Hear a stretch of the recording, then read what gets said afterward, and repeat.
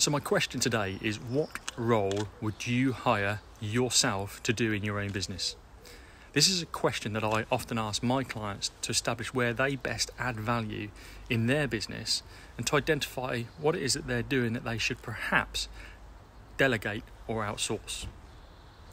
Often as business owners, we're spinning many plates and we're keeping too many balls in the air. So what would you let go of if you were to focus on how you bring the most value to your own business?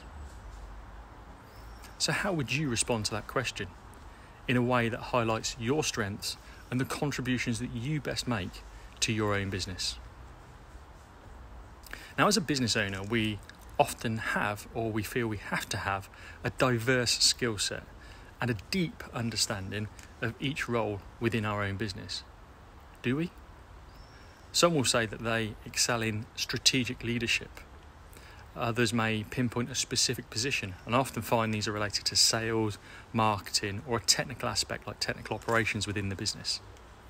Now, rarely do I hear the reply around finances, managing people, HR, and IT. So I encourage you to answer this question, and in your answer, be specific. Don't just say, I would hire myself as the CEO. Instead, explain what specific skills and experience that you would bring to that role, and how would you use them to help the company grow with a return on investment. I guess much like you'd expect from that question to any member of your team, or how you'd expect an interviewee to respond if you asked them that question. Then once you've identified your core strength, then start to let go of the other roles.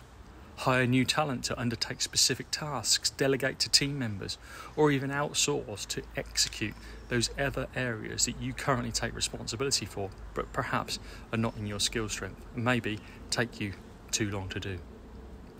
So I hope that's a thought-provoking question. As always, I hope the snippet's been useful. If I can help you in any particular way, then let's have a conversation.